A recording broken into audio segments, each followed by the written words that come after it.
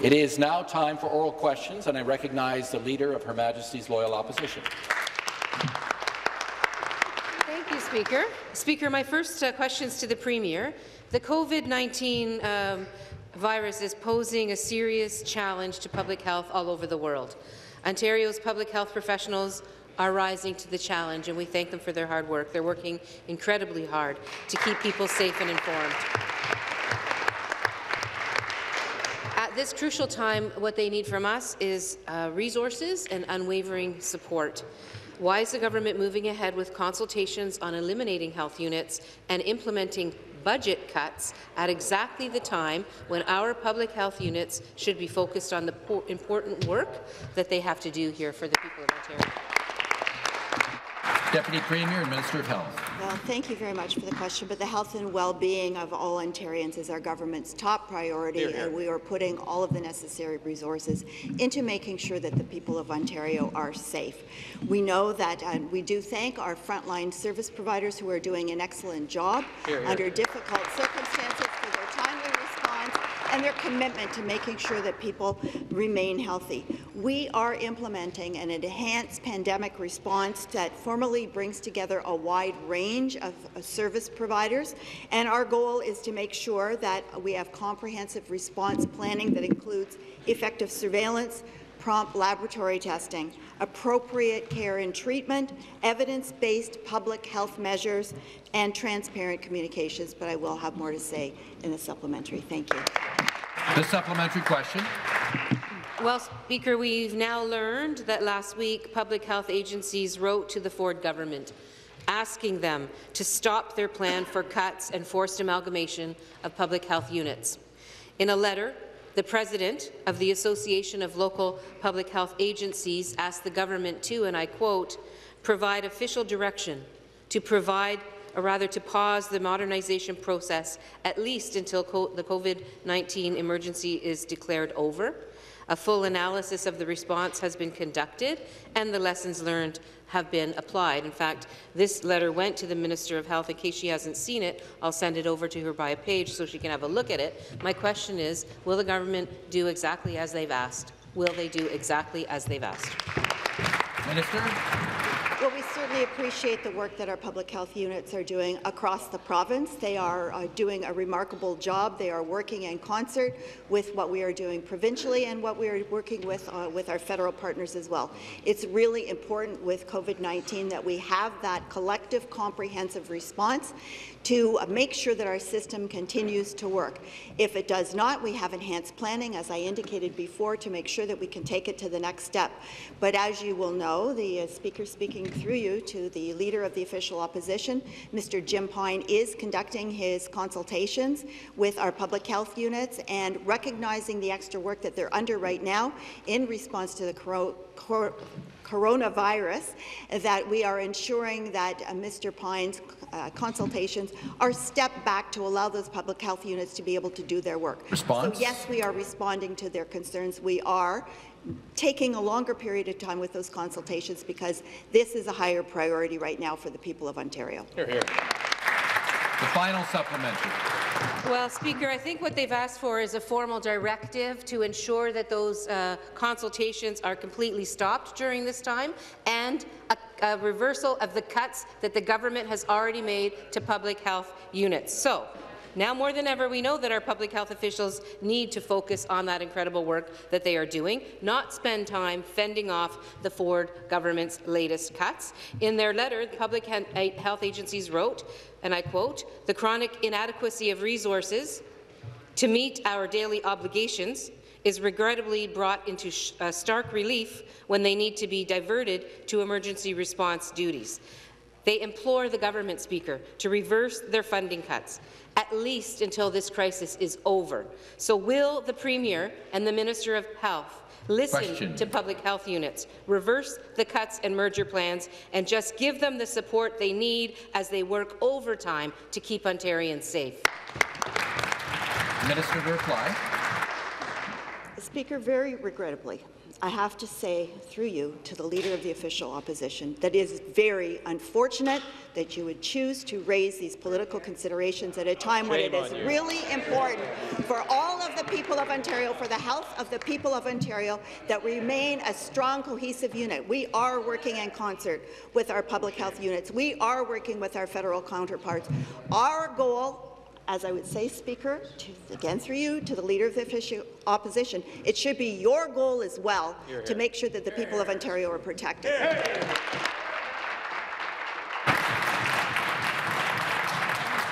The next question, the Leader of the Opposition. Well, Speaker, it is my next question is also to the Premier, but I have to assure the Minister of Health that's why I'm doing my job here, asking her to do her job and listen to the public health units, because that's who's telling her to do exactly what I'm suggesting. As health professionals, they work overtime to confront the challenges of COVID-19, and they have consistently asked people who they think might be ill to stay home. We've all heard them imploring people to stay home if they're feeling sick. And so last week, I asked the Premier whether the government would reverse the move to limit sick days in the province of Ontario, and his new requirements that make it mandatory to produce a doctor's sick note if an employer demands it. We are in a very serious situation, Speaker. People need to know that they can stay home and need to know that they're not going to be raked over the coals to get a sick note produced. Now, I didn't get an answer to this question last week, so I'm asking it again this week. Will the Premier do this? Minister of Health. Well, I would say, Speaker, that the people of Ontario are being extremely responsible in self-monitoring if they need to. We have very few people that need to be treated in hospital. Of course, they're being often tested there, but we're looking at expanding our testing facilities. Right now, there is no indication that we need to change that with respect to sick notes.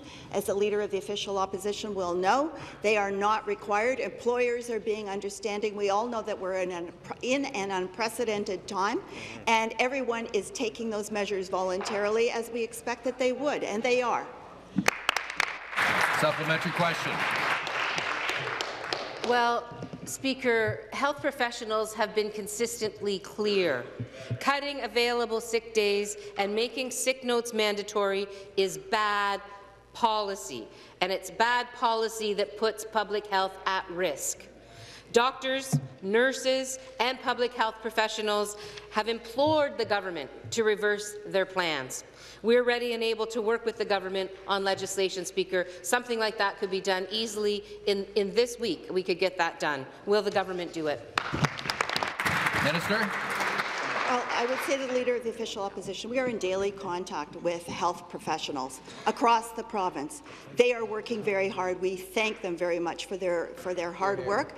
But also, the people of Ontario are also being very responsible, and employers are being very responsible. It's not necessary to raise that legislation to bring that back, because people are voluntarily doing that, because they all know that this is important to everyone in Ontario. Great people in Ontario. Order. The final supplementary. Well, Speaker, being in contact with health officials isn't good enough. You have to actually listen to their advice. That's what you have to do. You know, doctors, nurses, and public health officials have been very clear with this government. Laws that discourage people from taking sick days are going to put public health at risk. Forcing public health units to plan for mergers when they're trying to contain the spread of COVID-19 puts public health at risk. Cuts to public health budgets put public health at risk, Speaker. So why is the government determined to plough ahead with all of these policies when it is so clear that this is not the way to respond to the threat of COVID-19? Minister.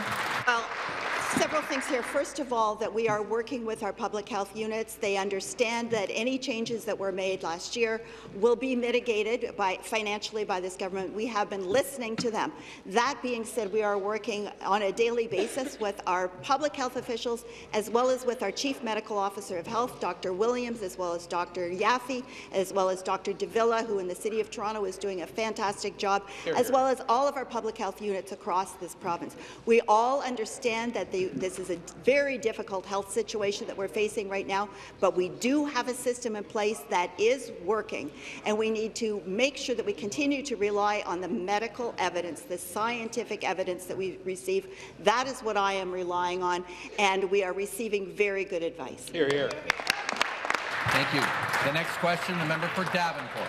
Thank you, Mr. Speaker. My question is to the Acting Premier. Speaker, the increase in class sizes the government imposed this year had real consequences for students in the form of hundreds of cancelled classes and layoffs for teachers and education workers. The latest version of the Ford Conservative plan means class sizes are set to go up again next year, something the Canadian Centre for Policy Alternatives said could mean 4,000 teaching positions gone by 23-24. Speaker, there were 7,000 responses and over 10,000 pages of submissions to this own government's consultation that cost them $1 million. Overwhelmingly, parents, students, teachers, education workers and experts said no to higher class sizes. Why does the government continue to ignore them? Minister of Education.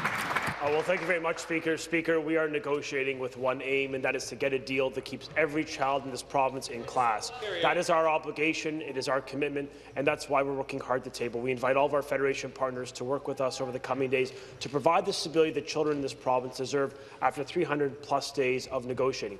In our announcement, we've been clear. We're going to freeze classroom sizes, Speaker, at 23 in elementary school, in high school, and 24.5 in elementary school. We're going to ensure 100% of special education funding flows to those with the greatest needs. And Speaker, we're going to protect all-day kindergarten. This is a balanced plan. While we ensure that merit guides hiring, it is a prudent plan, a positive plan for students, and the time is now to get this done, Speaker. Supplementary. Mr. Speaker, back to the Acting Premier. This government wasted $7 million trying to sell a plan that no one is buying. Speaker, this government needs to stop treating the future of our children's education as a public relations exercise and stop treating our kids like bargaining chips. They will continue, while they continue to ignore the will of Ontarians. We're going to help bring those voices back to the conversation. Last week we posted the summary of their $1 million consultation that they'd completely buried. Today we're posting these 7,000 individual submissions online to once again show that Ontarians do not want crowded classrooms with fewer supports for their kids. Will the Minister of Education stop this game of bait and switch and listen this time? Minister of Education. Thank you very much, Speaker. I think what Ontarians clearly want is a deal that keeps kids in class, and this government is absolutely committed to doing that. And Speaker, you know, in the public discourse, there's a variety of polling that I think demonstrates a momentum towards getting a deal, but not just any deal, a good deal, the one that this government has tabled, that freezes classroom sizes, that ensures class investments in special education continue to flow to the greatest need. It ensures the merit guides hiring. It ensures a reasonable and fair enhancement for benefits and for wages. Speaker, our aim is to get a deal, to work in good faith with our partners. Parents have waited long enough. The time is now. Let's get a deal done for workers, for students, and for parents in this province. Speaker. The next question, the member for Kitchener-Conestoga. Well, thank you, Mr. Speaker. Last week, the Minister of Energy, Northern Development and Mines and Indigenous Affairs attended the Prospectors and Developers Association of Canada Conference, better known as PDAC, here in Toronto. Jobs in the mining sector are good quality jobs, many of which are in the skilled trades that offer young people exploring a career path an incredible quality of life. Can the minister please tell us more about what our government is doing to support Ontario's mining sector? Minister of Energy, Northern Development and Mines. Mr. Speaker, what a great week we had at PDAC. My colleague from Nipissing and I announced more than $10.5 million in 28 companies that supply products, services to the mining industry to create and retain over 180 jobs. Now, North Bay, Timmins and Sudbury have been elevated to world-class mining service and supply cities, in addition to the mining activities that go in and around there, Mr. Speaker.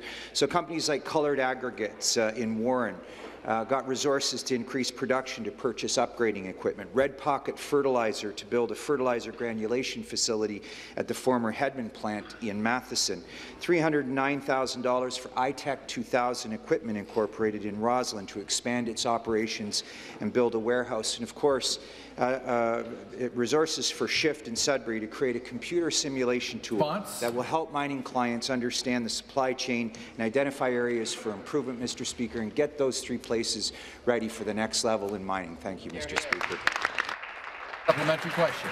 Thank you, Speaker, and thank you to the Minister for that answer. It's fantastic news for people not only just in Ontario, but in Northern Ontario.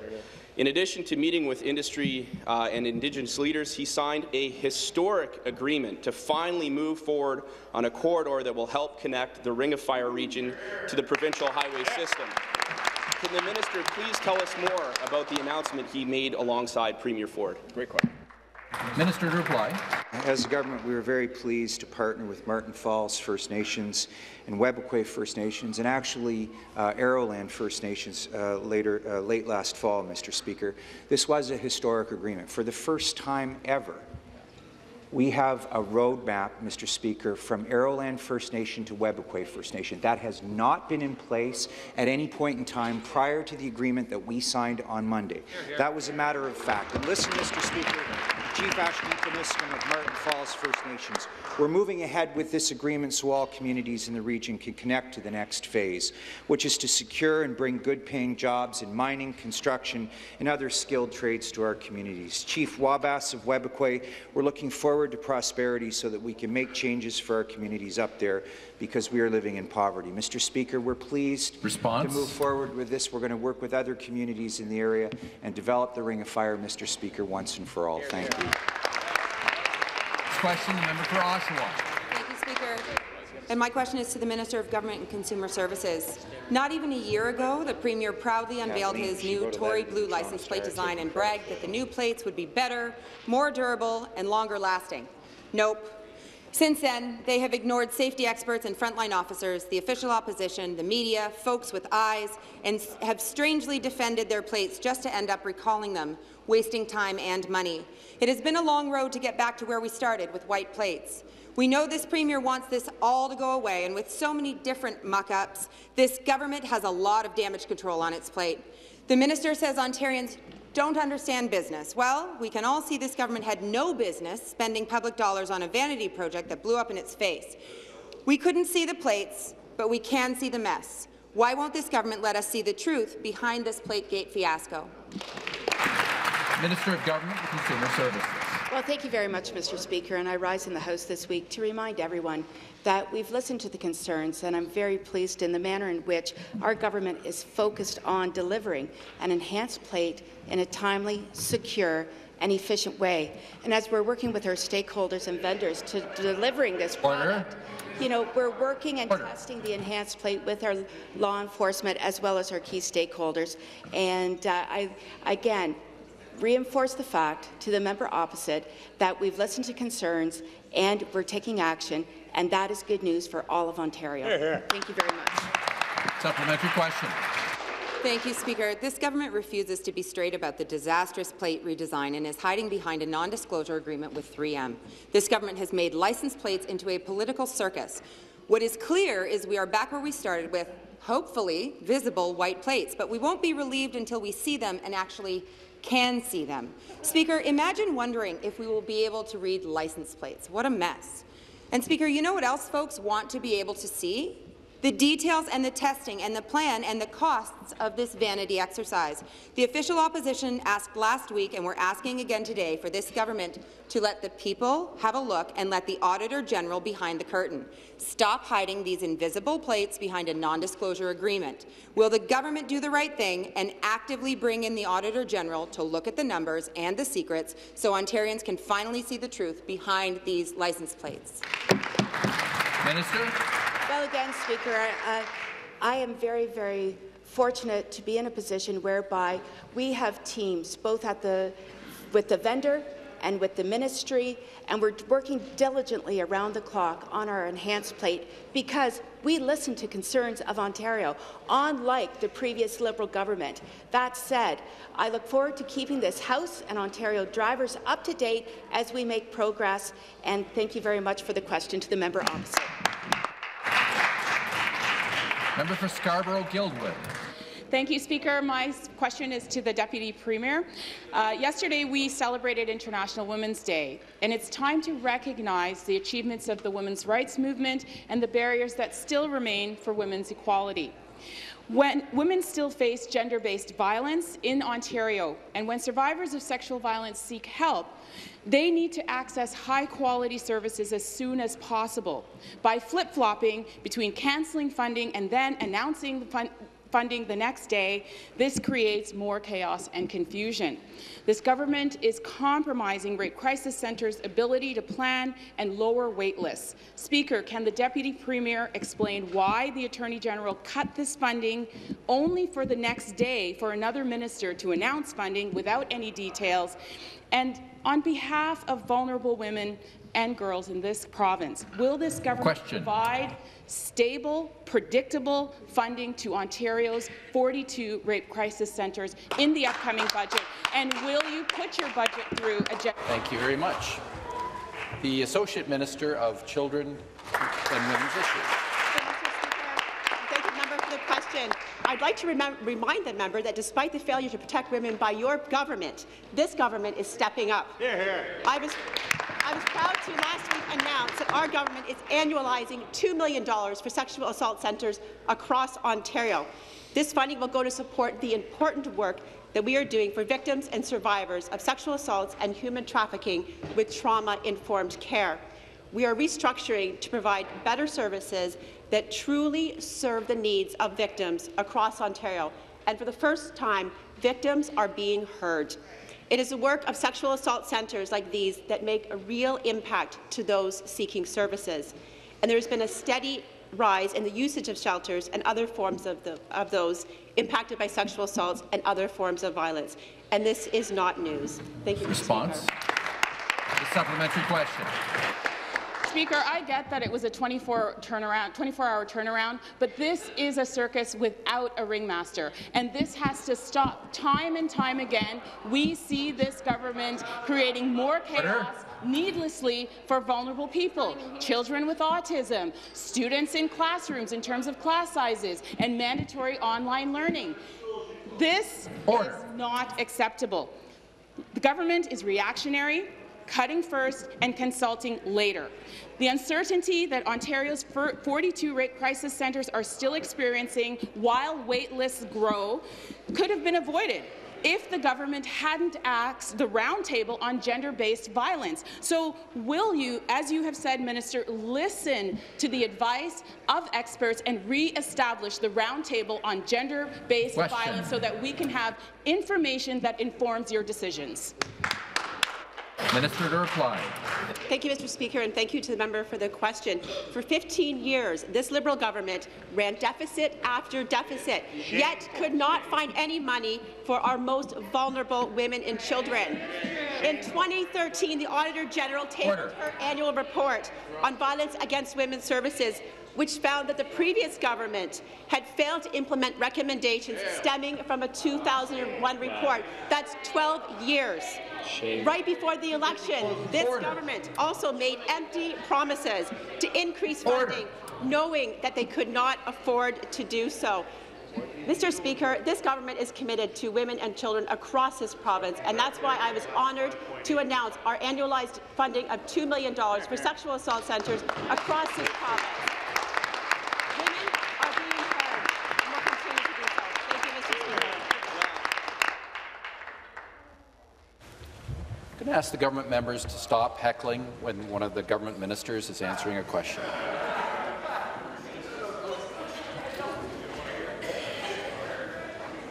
Restart the clock. Next question, the member for Niagara West. Mr. Speaker, my question is for the Minister of Children and Women's Issues. Speaker, human trafficking is a heinous crime, and it is happening in communities and neighbourhoods right across Ontario. It predominantly occurs to young women and girls and largely happens in the form of sex trafficking. The average age of recruitment into sex trafficking is just 13 years old. Speaker, last Friday I had the opportunity and the privilege of hosting the Minister as well as the Premier and Solicitor General in the Niagara region to make an important announcement about human trafficking in Ontario. Could the Minister please explain to this House what our government is doing to combat this terrible crime? The Associate Minister of Children and Women's Issues. Thank you, Speaker, and thank you to the member from Niagara West for the question and for hosting us on Friday. Speaker, the member is right. We cannot pretend that human trafficking isn't happening in Ontario. We cannot pretend that it doesn't happen in our communities. We must do something about it. That is why our government announced our new comprehensive anti-human trafficking strategy. This strategy will invest $307 million over 5 years to raise awareness, work on prevention and early intervention, support survivors, and hold criminals accountable. Speaker, our government has zero tolerance for trafficking and is determined to support survivors and fight this crime head-on. I would also like to thank the Minister of Infrastructure for her tireless work on this file for many years, as well as the member from Mississauga Centre and member for Cambridge for their work this past summer in hosting roundtables with those in the front lines. Speaker, our plan was created from the feedback we heard from those that this crime impacts, and we will have more to say in the supplementary. Thank you. The supplementary question. I'd like to thank the Minister for her leadership on this file and also acknowledge the work of the Minister of Infrastructure as well as the Solicitor General on this important file.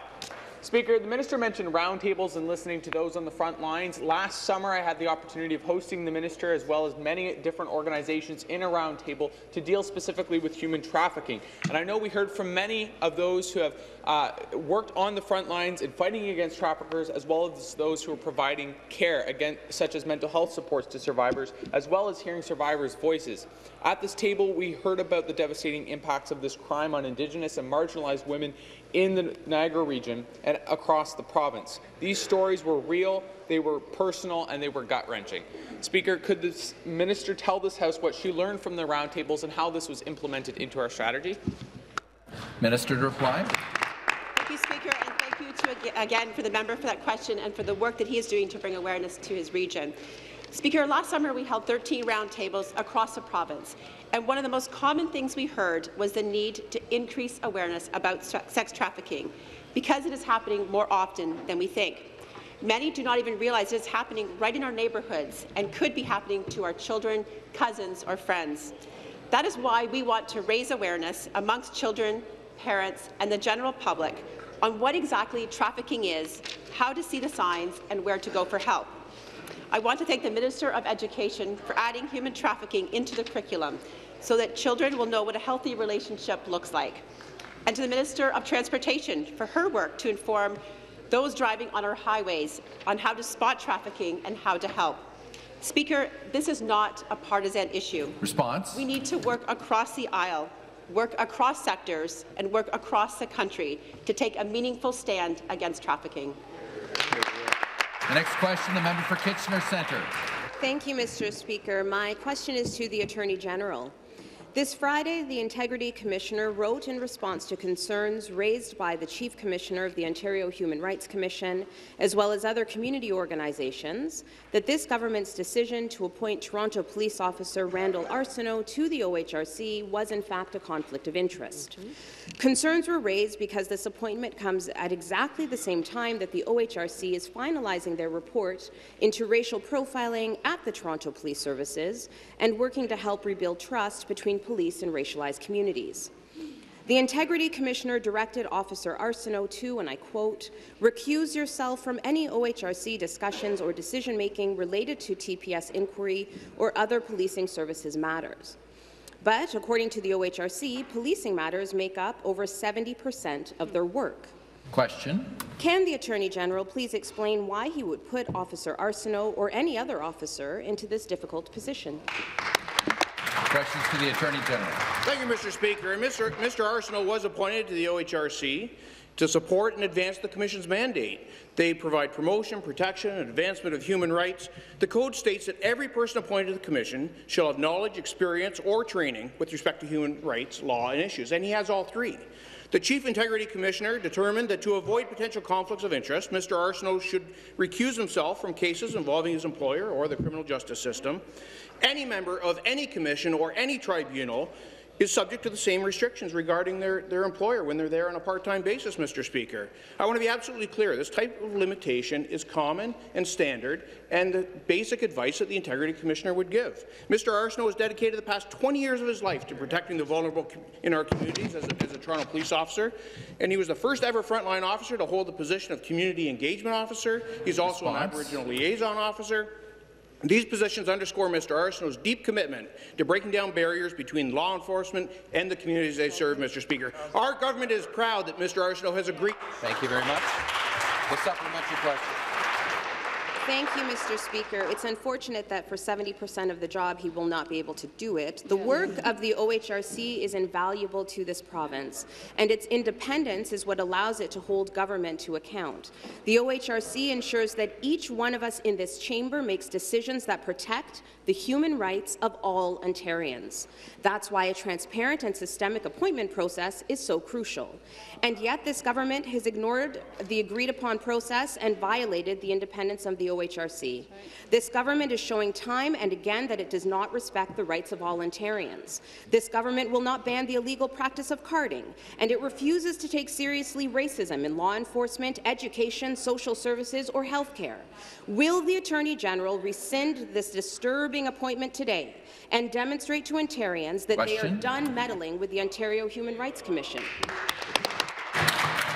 Attorney General, once again. Mr. Speaker, it's very disappointing that the opposition would reject the kind of individual who has experience and knowledge, frontline experience, in exactly the issues that the Commission is dealing with. Unfortunately, he'll be unable to participate in some of those because he will follow the rules, Mr. Speaker. And to reject that he has anything to contribute to the body of the Commission is just ludicrous, Mr. Speaker. We do not draw lines either or, Mr. Speaker. We draw on the knowledge of all Ontarians to help all Ontarians. Order. The next question, the member for Ottawa South. Thank you very much, Mr. Speaker. I just have to say, just like the old white and blue license plates, it's good to be back in my place. So my question is for the Minister of Health. Minister, vision is an important part of learning and brain development. Most children do not receive a routine eye examination before the age of 6, even though vision accounts for 80% of learning. In September 2019, public health units became responsible for a vision screening program. Every child should have their vision screened before the age of 6. Speaker, I understand the government's cuts to public health and lack of dedicated funding to this vision screening program have led some health units not to implement this or not implement it fully. So, can the minister explain why the government is moving forward with cuts to public health? Deputy Premier and Minister of Health. Well, I thank the member very much for the question. As I've indicated in previous responses, there has been a change, however, as of January 1st this year, but the change has been mitigated. Any economic impacts have been mitigated so that there is an opportunity for all public health units to continue in their basic operations. That is what they are able to do. They are working extra, I understand that right now, in dealing with COVID-19, but it is very important for every child to have an eye screening done before they start school. That is something that we would expect our public health units to participate in, and they are. The supplementary question.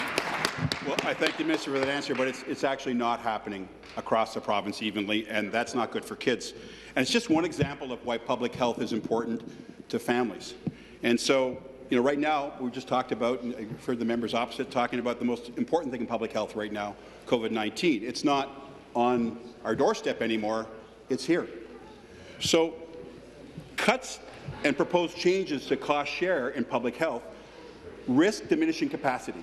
And I know the minister's talking about mitigating things right now, that's fine. But when you talk about cutting, people make decisions, right? And they make decisions just like happened in education, where the class sizes grew because boards felt they had to make a decision. So I'm asking you today, through you, Speaker, Will the minister commit today not to cut base funding for public health units and not to change the cost sharing with municipalities in the next budget? Thank you, Mr. Speaker. Minister.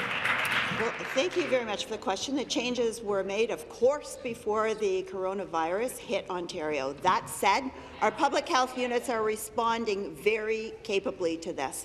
If there are issues where they are not able to provide their basic funding, then I urge them to be in contact with us. We want to work with them to make sure that they can. The changes were made so that every public health unit should be able to conduct their basic activities with respect to children's vision and the other issues. They are dealing with COVID-19 right now. As I indicated in a previous response that Mr. Pine, with the consultations that he is doing, he's slowing down on those or holding them in abeyance while the public health units deal with COVID-19. We need to make sure that we deal with the most pressing issues. COVID-19 is the most pressing issue in Ontario right now, and the public health units are responding very appropriately to that. Next question, the member for Milton. Thank you.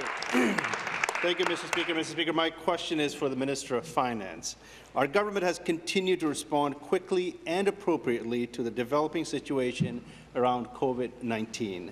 We learned this morning that trading was halted on TSX after stock prices fell at opening. As our government continues to prioritize the health and public safety, we are also well aware of the potential economic impact of this situation as it continues to unfold. Could the minister please inform the House what led to the temporary halt on trading this morning? Mr. Finance. Mr. Speaker, thank you to the member from Milton for that question. What we saw this morning was the systems that support our capital markets working. Mr. Speaker, trading on major North American exchanges, including the TSX, was temporarily halted this morning. At 9:46, a level 1 market-wide circuit breaker was triggered on the TSX, as on several other markets, and that triggering halted temporarily the trading of stocks. Mr. Speaker, we continue to monitor this situation closely. COVID-19 is having an impact on the economy, and be assured that we are working diligently to be aware of its impacts and to respond to them as required. Supplementary question.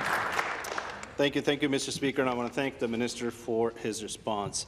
Mr. Speaker, our government is aware of the uncertainty that currently exists, but understand the importance of managing these risks.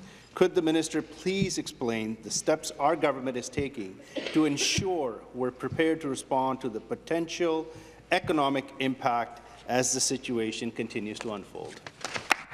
Minister of Finance. Mr. Speaker, thank you again to the member. First and foremost, I know all of this in this legislature, our thoughts are with those who are directly affected and those families. And Mr. Speaker, again, I want to commend the work of the Deputy Premier and the Minister of Health and all of the frontline health professionals who are making a difference right now to make sure that Ontario's response is the proper response. Mr. Speaker, when it comes to the economy, I have been in regular contact with senior members of the business community, my finance minister colleagues across the country, to ensure that we are coordinating our response and that we are aware of the economic impacts.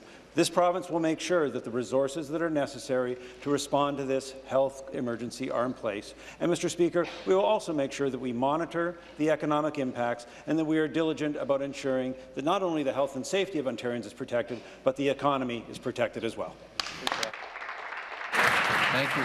The next question, the member for Toronto, University Rosedale. Thank you, Speaker. My question is to the Premier. Over 50,000 transit riders in the GTA take both GO Transit and the TTC on their daily commute.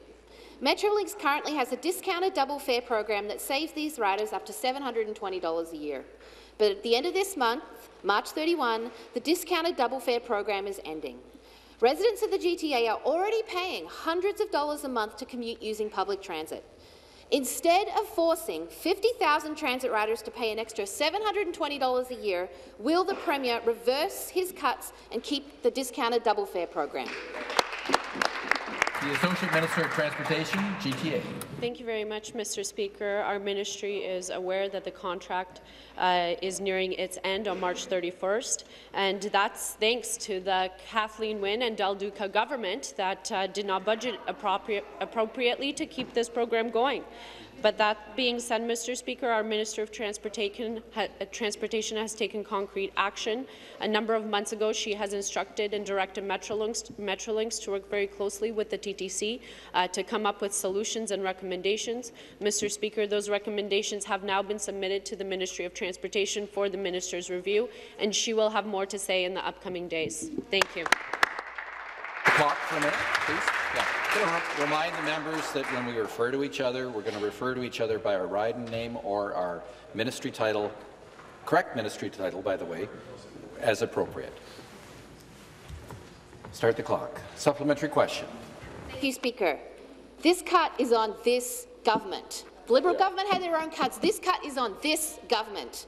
In the last budget, the Premier cut Metrolinx's annual funding by $184 million. This government cancelled hundreds of millions of dollars in planned annual gas tax funding the municipal transit systems were counting on. It is this government that is forcing transit riders to pay an extra $1,200 a year to park their car at GO stations, and it is this government that is forcing over 50,000 GO riders to pay $720 a year starting March 31. Will the Premier stop making life more unaffordable for people and reverse these transit cuts? Minister. Thank you very much, Mr. Speaker. I want to remind everybody in the House that it was that party that supported the previous Liberal administration 97% of the time. Order. Opposition come to order.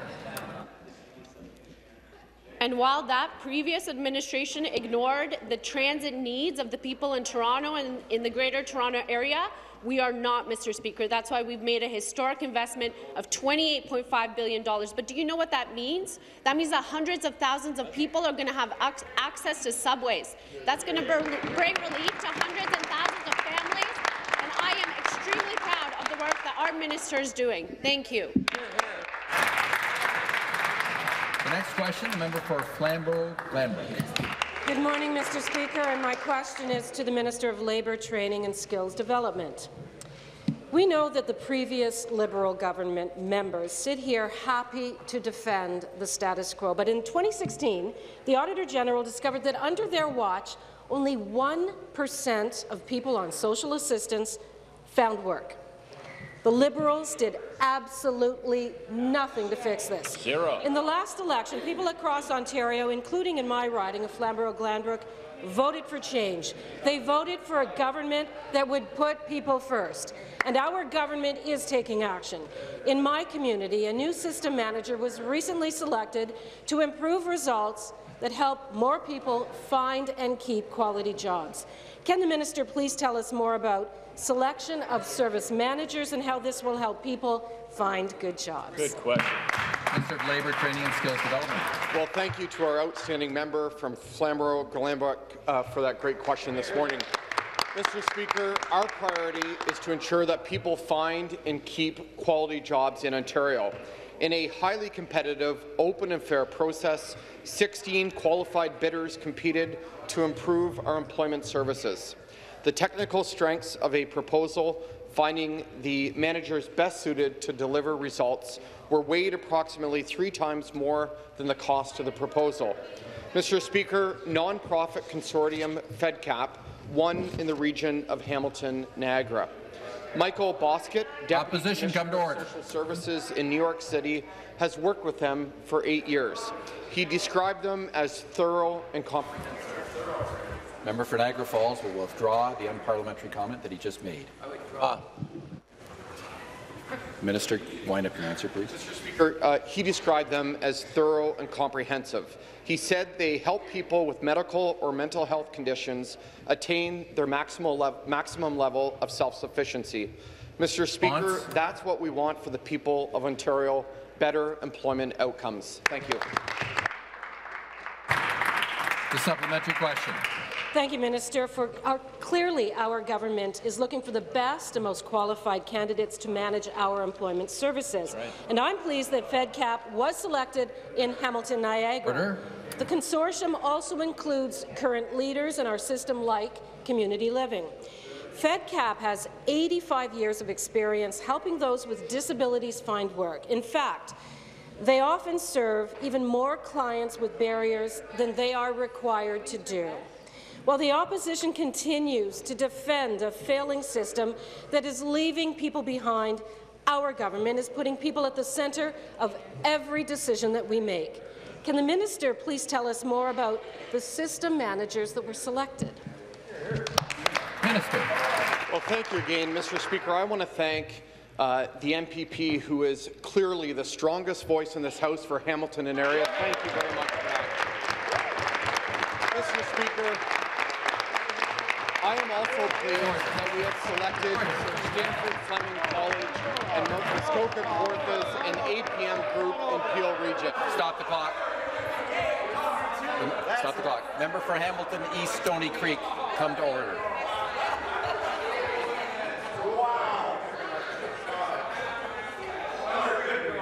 Order.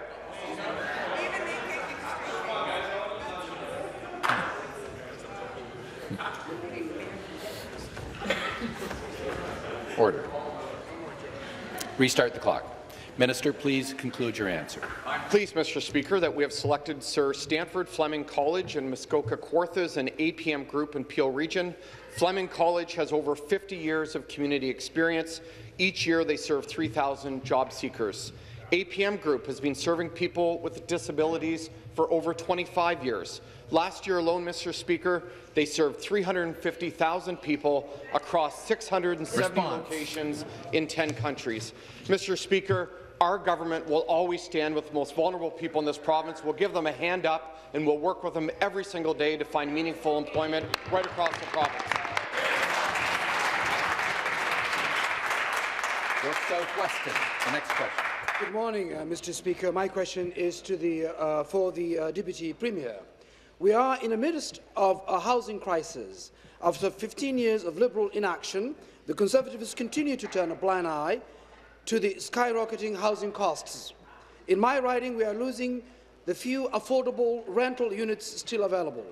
My constituents recently came to me upset that their non-profit housing provider, New Spadina Garment Corporation, located at 3561 Eglinton Avenue West, is changing their rent geared to income units to market rent units, resulting in some tenants seeing $1,000 a month rent increases. People are being priced out of their own homes. That is wrong, Mr. Speaker. Why has this government done nothing to protect tenants during this housing crisis? Good question. Minister of Municipal Affairs and Housing. Thanks. Thank you very much, Speaker. And through you to the member for York South-Weston, I want to thank you very much for the question. I know how crucial a home is. It basically is a pivotal part in anyone's life. So I hear what you're saying, and I understand the stress that some of your constituents are going through based on the little bit of example that you've given me. Rental housing is a very important part of our Housing Supply Action Plan. It's something that was one of the 5 pillars of that plan, and I've said in this House many times that part of our consultation as part of the Housing Supply Action Plan was to look at potential changes to the Residential Tenancies Act. We are still reviewing what we heard as part of the Housing Supply Action Plan, and I'll have more to say in the coming days. I can't wait to hear it. The supplementary question. Thank you. Thank you. Again, my question is to the Deputy Premier. I don't think I heard an answer there. It is bad enough I have vulnerable constituents being evicted, but it gets worse. This housing provider, New Spadina Garment Corporation, isn't even following proper procedures. We're notifying tenants of massive rent increases. It is this government's responsibility to stand up for tenants and enforce the lax rules that are on the books now. But these Conservatives can't even do that. I'll keep fighting for my constituents because I know everyone deserves an affordable, safe place to call home. Yes. Again, to the Deputy Premier, Mr. Speaker, when will your government stand up for Ontarians and enforce the legislation and make housing providers stop turning folks out onto the streets? Minister. Well, thanks again, Speaker, and again through you to the honourable member. We are reviewing changes to the Residential Tenancies Act. We heard loud and clear from both landlords and tenants, quite frankly, as part of the Housing Supply Action Plan on the need for change. The Attorney General is well aware of some of the changes that are being proposed for the Landlord-Tenant Board. That was something, again, as part of our Housing Supply Action Plan that were priorities of this government moving forward. But Speaker, I do want to correct the honourable member's record, because when the New Democrats and the Liberals and the Green Party voted against the Housing Supply Action Plan, they voted against 17,802 new purpose-built rental applications to the GTA. They voted against a high of new rental starts in Toronto, a new high that goes back to 1992. It's a quarter-century increase in terms of rental housing. Thank you. The next question, the member for Peterborough-Kawartha. Thank you, Mr. Speaker. Recently, the Minister of Municipal Affairs and Housing was in Quinte West to announce a new consultation. From day one, our government has been focused on making life more affordable for the people of Ontario, and we know that housing is a big part of that. Through you, Mr. Speaker, could the Minister of Municipal Affairs and Housing please explain how the proposed community benefits charge will help more Ontarians find a place to call home? Good question. Again, the Minister of Municipal Affairs and Housing. Again, thank you very much to the honourable member for that excellent question. We know that to tackle Ontario's housing crisis, we need to build more homes in this province. We consulted. We heard loud and clear that home builders want more certainty around this. That's why we introduced a new proposed community benefits charge framework. The charge gives, as I said, more certainty to home builders, while at the same time giving municipalities more flexibility to fund important community services through a community benefits charge. Municipalities are going to be able to raise revenues through both development charges and the community benefits charge to support complete communities, and I'll be pleased to answer more in the supplementary. Hear, hear. The supplementary question. Mr. Speaker, I'm happy to hear that the minister is taking decisive action to help fix a housing crisis that was worsened by 15 years of Liberal inaction. As communities grow and more homes are built, we know that they need community services like parks, libraries, recreation centres and more. I thank the minister for taking the politics out of planning by replacing Section 37 agreements. Through you, Mr. Speaker, can the minister please explain how this will help ensure the growth pays for growth? Absolutely.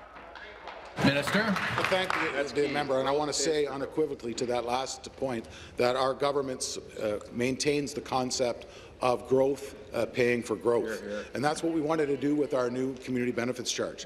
That's why, as part of our consultation on community services, we heard that things like parkland, affordable housing, and childcare facilities that could be funded from this charge. We're also proposing to making public libraries, recreation facilities, parks development, public health, and long-term care all 100% recoverable for municipalities. And that's on top of waste diversion and ambulance services being 100% recoverable. This was part of More Homes, More Choice, our government's Housing Supply Action Plan. Mr. Speaker, again, we support growth paying for growth and giving municipalities the resources to support complete communities. So thank you very much for the question.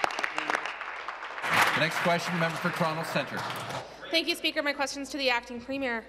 One of my constituents, Kaylee, lives in a secondary rental unit, a condo that's leased from a private landlord.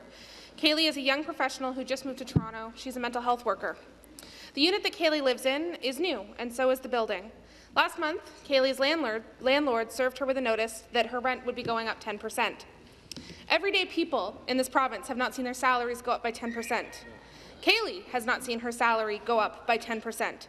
But somehow, this Conservative government thinks that it's fair that Kaylee's rent should be going up by 10%. How can the Premier justify gutting rent control for new buildings and driving tenants to the edge of eviction? Minister of Municipal Affairs and Housing. Thank you very much, Speaker, and through you to the member opposite. Thank you for the question. I'm going to guess that Kaylee, her building is a newer building that was opened after November 15th when, as part of our fall economic statement, we made the change regarding rent control. Again, I'd be more than happy to provide information about the Landlord-Tenant Board and about more information around the actual lease agreement, which would have had that. So there's a way that I can help in making sure that information is given. I would be more than happy to work with the member to ensure that. Purpose-built rental are very necessary for increasing the affordability of accommodation. Again, from the very first time that member stood in her place and asked me about housing, I indicated that housing supply was something that our government was going to put as a priority. And again, we've seen historic investments in purpose-built rental in this province because of that policy. It's true. Very much. The supplementary question. Thank you, Speaker, and respectfully through you back to the minister. We don't need more information about your rent control loopholes. We need you to close the rent control loopholes in this province. It is outrageous that rents can be raised by any amount a landlord thinks that they can get away with. My riding of Toronto Centre has the highest per capita use of food banks. It also has the largest concentration of community housing units in all of Canada.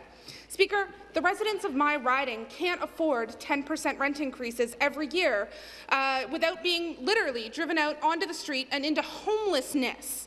Speaker, will the acting Premier commit today, right now, to reverse the rent control loophole created by this Conservative government and provide real rent control that will protect the tenants of Ontario? Right. Minister. Again, Speaker, back to the member, the short answer is no. We've seen since our decision to protect existing tenants under rent control, but at the same time allowing for new purpose-built rental. We've seen a huge uptake in a purpose-built rental. It doesn't matter what number, Speaker, that I use.